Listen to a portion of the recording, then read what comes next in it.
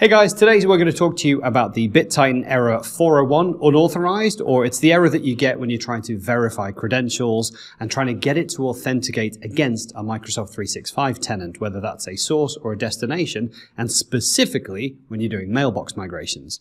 So today we're going to show you the 4 most common reasons that you get this error and what you can actually do to get around those. So, the first and most likely reason that you're bumping into this problem is that multi-factor authentication is enabled for the account that you're using to do the migration. So, real quick way to check that is if you pop into your 365 Admin Center, which you can see here, go over to Users, go into Active Users, and then across the top here, you will see the option for multi-factor authentication. So if you click there, you're going to be taken through to the multi-factor authentication settings. These are the legacy Office 365 multi-factor authentication settings. There are also some settings in conditional access. We'll talk about those in a moment. If this is where MFA is being enabled for the user, what you want to do is make sure that it is disabled for the account that you're using to do the migration. So typically that's the MigrationWiz account or another admin account that you're using. Make sure that it is set to disabled here. If you're using multi-factor authentication that is controlled through conditional access, then you're going to want to come into the Azure AD portal. The quick way I like to get there is usually through the portal.azure.com into Azure Active Directory down here, over to security, and then up to conditional access. So if there's a conditional access policy here that is enforcing multi-factor authentication, again, what you want to do here is exclude the migration account from that policy. Real simple to do. I'll use this policy as an example, but all you're going to do is when it comes to users or identities is you're going to put in an exclude here, and then you're going to exclude a particular user that you're going to be using for the migration. Real simple stuff.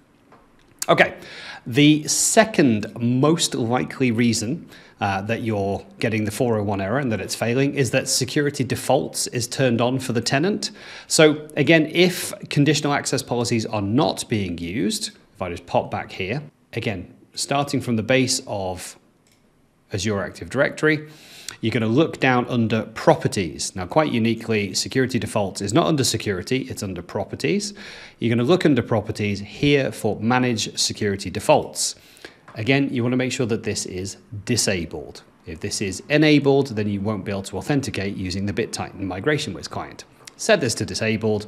What you should do is then go ahead and create some conditional access policies, but that is a challenge for a different day. The third most likely reason that you're getting this error is a brand new reason that started to roll out throughout 2021 and is now starting to hit more and more tenants, but it's where Microsoft have actually disabled basic authentication at the back end, which is affecting EWS, the Exchange Web Services that we need to do the migration. Now, you might be tempted to come along and look inside your Office 365 portal here, under Settings, Organization Settings, and I think it is down here under Modern Authentication. And what you will do is you'll have a look on the right-hand side, and it will tell you, when it's finished loading, it will tell you that basic authentication protocols is allowed for all of these things. And right there you can see it says Exchange Web Services, and that's great. But if you read this really closely, what you'll find is that this actually only applies to modern clients. So things like the modern Outlook client. BitTitan MigrationWiz isn't using the modern Outlook client, so this basic authentication protocol isn't supported. So at the back end, basic authentication's been disabled.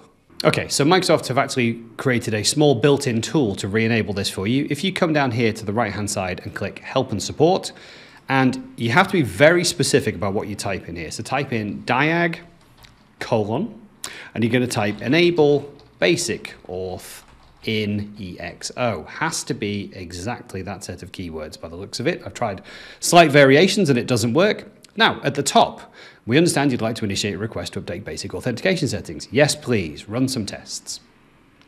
Now it's going to go away and check whether basic authentication is enabled or disabled for all those protocols in the background, and then it's going to come back and give us an option to change those.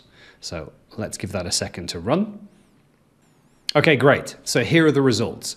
And you can see that basic authentication is disabled for the following protocols. And right there is Exchange Web Services. And that's the thing that we need to be used by BitTitan. So protocols to enable, you get a little drop-down box, and we just want to say, hey, I want to turn on Exchange Web Services, not Outlook, including EWS, just Exchange Web Services. Give that a click, tick the box, and then update settings.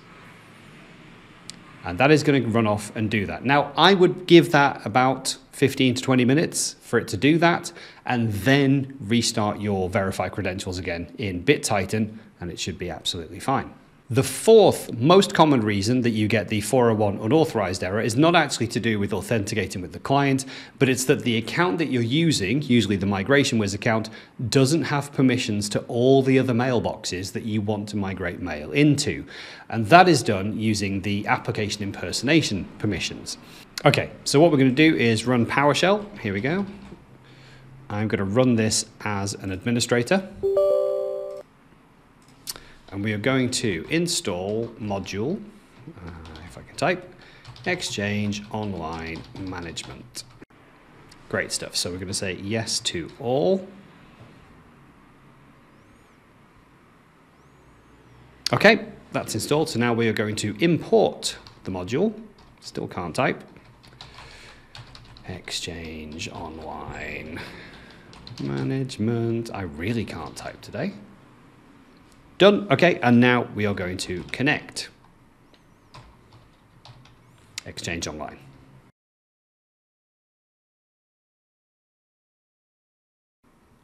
Done. Now, the first thing that we need to do is enable organization customization. So let's just see if we can tab that. Cool.